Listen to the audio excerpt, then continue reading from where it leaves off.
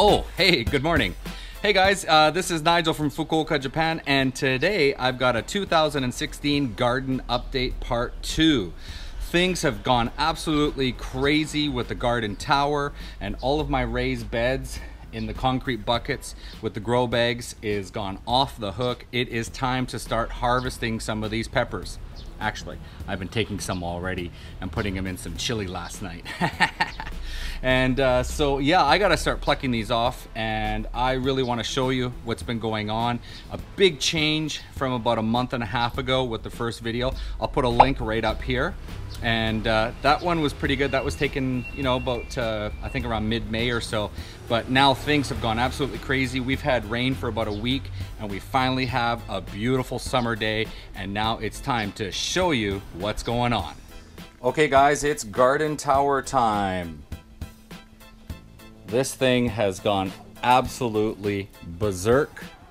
It goes all the way up to about maybe 9 or 10 feet tall.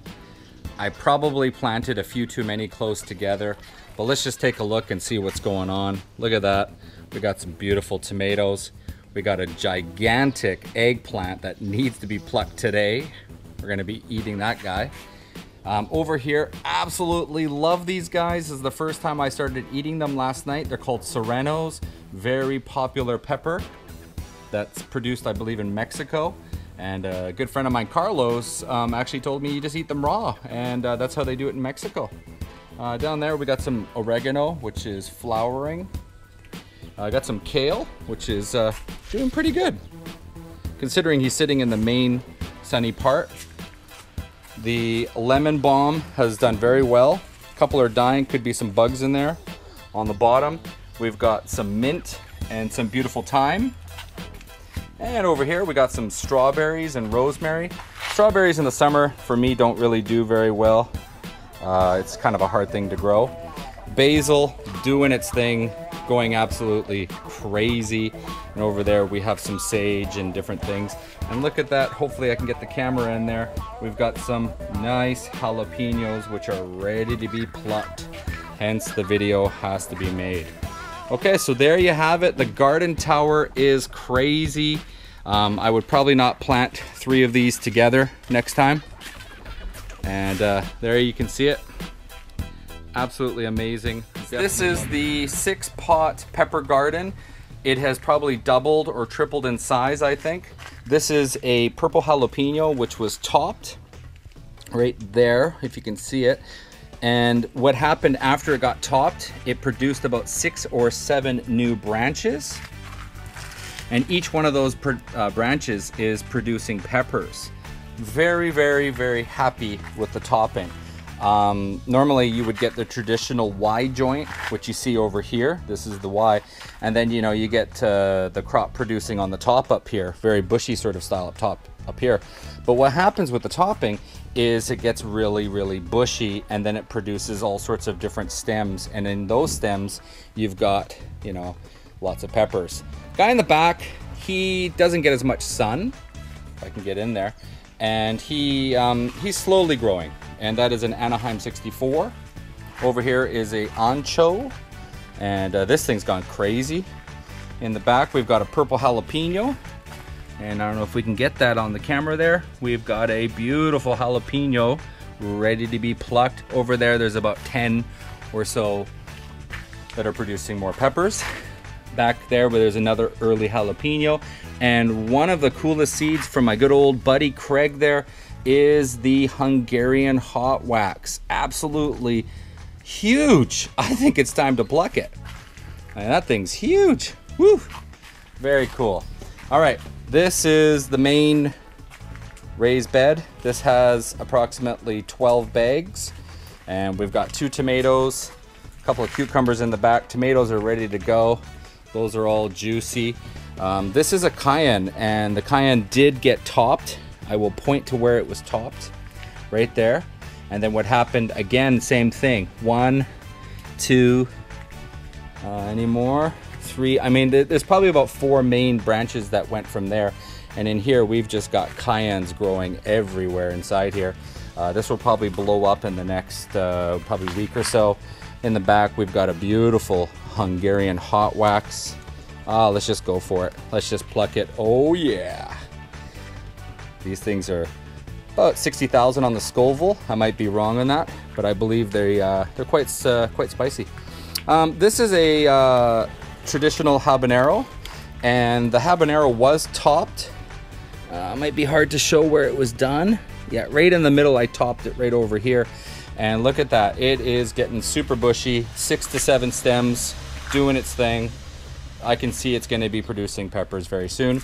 Here we've got a Thai chili. Now the Thai's done something really, really weird. The Thai shot straight up from the bottom all the way to the top, and then it produced this wide joint, you know, probably about 60 centimeters, you know, towards the top.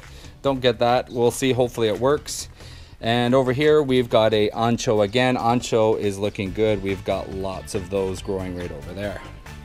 Okay, moving around. More tomatoes. Tomatoes over here. Looking good, looking good. And finally, we've got a cucumber, which is ready to be plucked. There you go. You don't want to grow your cucumbers too big. They get too seedy, and I don't know. It's not about the size for me in cucumbers. All right, that looks good, that looks good. Okay, coming up next, we've got a cayenne, which is just chock full of peppers. I believe the cayennes need to turn red before I'll start plucking them. But yeah, they're looking really good, those cayennes. And over there is the artichoke. She got replanted from the grow bag into a plastic bucket. And it's doing quite well. Over here, my herbs got blasted by the sun, and they didn't do very well, so they're not really enjoying that location so much. We've got a Swiss chard from the winter, still doing its thing, just producing like you wouldn't believe. And that's that crazy Thai chili, just going straight up. And it's got the Y joint at the top. It's a really weird one. Over here, lots of Anaheim 64s. All the flowers are coming off. Not coming off, but they are producing inside there. This will do very well. Last year, I did a great 6-pot garden in here in these small, you know, what is this, 1 to 2 gallon bags down here. And had absolutely no problems last year. Over here, had some extras. And these guys have probably doubled in size, looking super, super happy. Over here, we've got some cayennes. Beautiful cayennes. Loving the cayennes this year. Just gone crazy, the cayennes. And purple jalapeno, and we have the Hungarian hot wax, which we know is going to do very well. And this is the runt of the litter. These are the guys that I didn't know what to do with and thought, well, let's just put them, you know, on this tray down here. Look at this guy. He was literally the last one of the year, and I didn't have the heart to throw him out. And look at him. He's doing absolutely awesome. Sereno's doing good. And over here, check this out. We've got purple jalapenos. Woohoo! Look at those suckers. Gonna probably let them get just a little bit bigger. But isn't that awesome? We've got purple jalapenos growing absolutely everywhere. And over here is the Swiss chard from hell. And don't know, I guess I'm waiting for the seeds. It might be ready, let's see. I think I can pluck it for a seed. Let's take a look. I think the seed is almost ready. It's getting super hard. Yeah, I think we could probably use that as a seed. Not too sure. Maybe I have to start plucking these pretty soon. And how's this? We've got a blueberry tree which was bought from Costco for only $25, and we have to start taking all these blueberries off before the birds hit it. One thing that is really interesting, last year the blueberries were only about half the size, but this year they are about double. And they are delicious, I tell you. Absolutely delicious. Nom nom nom nom nom nom nom. This is kind of a funny one. Down here, this guy didn't look very good, and Grandpa took this guy, threw him in the dirt, and the purple jalapenos are producing straight in the dirt. Just a little bit of fertilizer, and they went crazy in there. And here you go. Just put 2 in a bag, and we've just got some Anaheim 64s just growing in front of the house here. As you can tell, we've gone pepper crazy. All All right, so that's the end of the video. I hope you enjoyed the update on the garden. I'm absolutely happy. All the raised beds have been producing tons of peppers. I've got about 35 plants growing this year, and it's gonna be a huge harvest. Thanks for watching. If you have any comments or suggestions, please just leave them down below the video and I'll do my best to get back to you. Thanks for watching, guys. Peace.